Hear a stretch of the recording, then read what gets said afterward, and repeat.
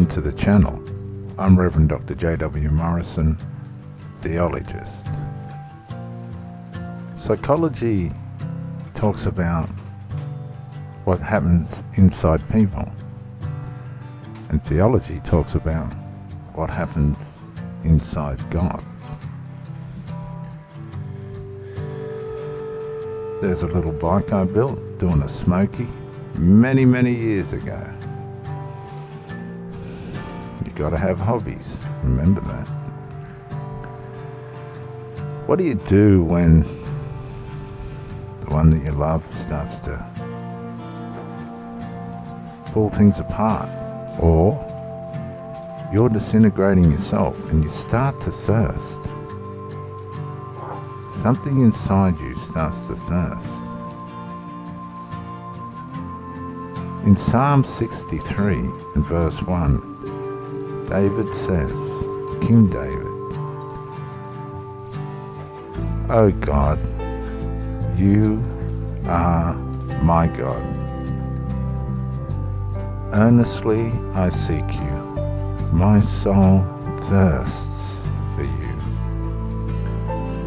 My body yearns for you in a dry and weary land, without water."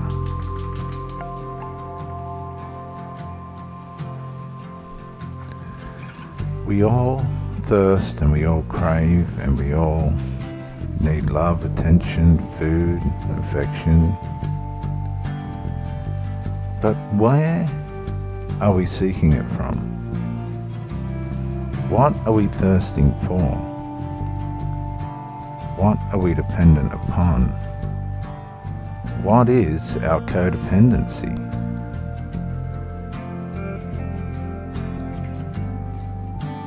Whatever it is, you'll be earnest to seek it, and you won't give in until your thirst is quenched.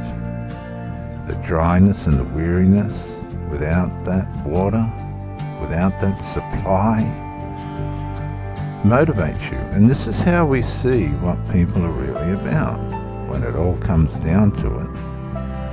What is it that people are seeking? Jesus said, "Seek and you shall find." Well, believe me, what is calling out within our soul and within our heart will lead us and expose us to what we are seeking. 63 verse 5 of the Psalms, David says, "My soul is satisfied as with the richest of foods. With joyful lips my mouth will praise you, Lord."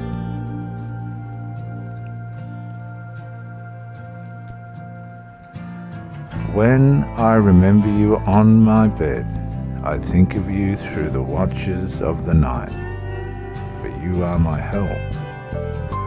I will sing for joy in the shadow of your wings, and my soul clings to you.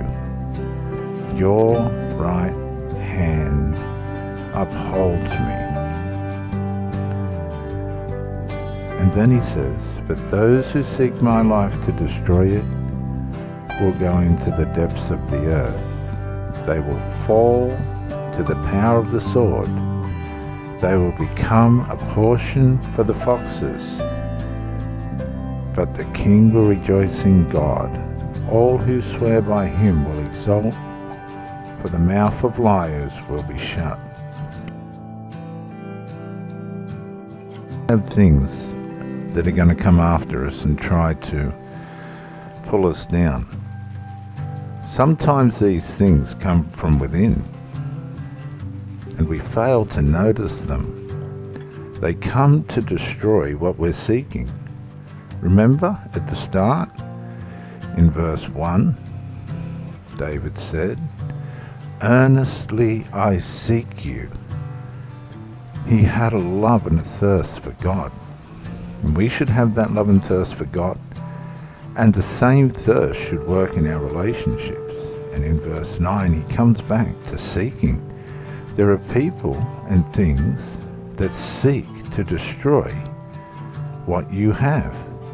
Now, you might not see it, you might not even notice it, but in the spirit realm, there are people that are envious of who you are, what you do, what you stand for, and they want to take you out. I've seen this many times in my life. And David curses these people. And you shouldn't do that, you know. That Jesus said to bless those who curse you. Bless and do not curse. And I just bless them on their way. Good for you. You go your way. I'll go mine. Leave it at that. I don't like hostility. I don't think any of us should like hostility. And David says, those who seek my life to destroy it will go into the depths of the earth. What that means is when we have horrible intentions, when our mind has run away with us to a point of hostility, we end up falling into our sinful nature. And this can lead us into all sorts of calamity. And you'll see it in the lives of people. You'll see the sinful nature working in the lives of people. And you say, what do you mean? Well, you'll see it. You'll see it. Do you not know that the wicked will not inherit the kingdom of God? Do not be deceived. Neither sexually immoral, adulterers,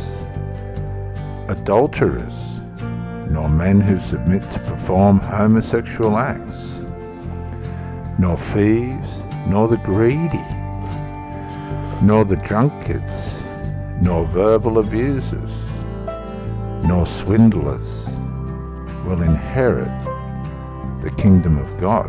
Humbling words, very humbling words.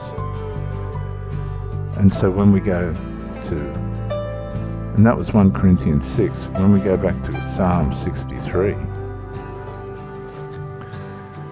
remember David said, those who seek my life to destroy it will go into the depths of the earth. There's a lot of people that think they know us. They think they know what's going on and all the rest of it, and they haven't got a clue what we've been through or what we've done or who we are or, you know, how life works. And they're envious. But they go into their sinful nature. They go into things that make them envious and jealous and hostile and interfering and undermining, and they go into a state of psychological disruption. When you're working in the earth part of your life instead of the heavenly part, but the earthly part, the dark side of your life, you're heading for a dangerous place. You're heading where you fall by the power of the sword, where you become a portion for the foxes. The power of the sword is you fall under the power of what's right. You're pushing against what's right. And by conscience, we can't beat that. We can't beat what's right. We can try. We can kid ourselves into thinking we can. But we can't. We just can't. And we fall. We start to psychologically fall, collapse, by the power of the sword, by the power of what's right. Because the sword in the Bible, in Hebrews chapter 4, verse 12, speaks of God showing us the way. And here David's talking about people that are being shown the way and they're resisting it. And they just become a portion for the foxes. They just fall prey to the demonic realm, the dark realm. They psychologically unravel. They fall to pieces. They don't think they are, but that's what they're trifling with. David said, for you are my help. I will sing for joy in the shadow of your wings. The shadow of God's wings. Just think for a minute. His wings overshadow you and protect you. Isn't it interesting? Wings are typical of darkness. But God's darkness is still light, and it frightens away the darkness. And as our soul clings to things that are loving and healthy and worthwhile and have integrity and morality, like our marriage and things, your marriage and that, God's right hand upholds us, because even in His darkness there is light, and the light cannot comprehend the darkness. And this is the place, verse 5 of Psalm 63, where our soul is satisfied as though we had the richest of foods. And in our bed we remember God and the people that we love, all the people that we've loved and loved. We forget about the problems and the badness and what's happened and what hasn't happened. We remember the effort they made to love us. And we think through the night watches and remember that God is our help, and the people that loved us were our help. And we will sing for joy in the shadow of His wings. Just think for a minute, even in God's darkness, there is light, light enough so that our soul clings to Him, and His right hand upholds us. We will rejoice in one another and rejoice in God, and God will shut the mouths of those who lie about us. Love, speak the truth in spirit, while the others fall to the power of the sword and become a portion for the foxes. I'm Reverend Dr. J.W. Morrison, theologist. Thank you for joining me, and bye for now.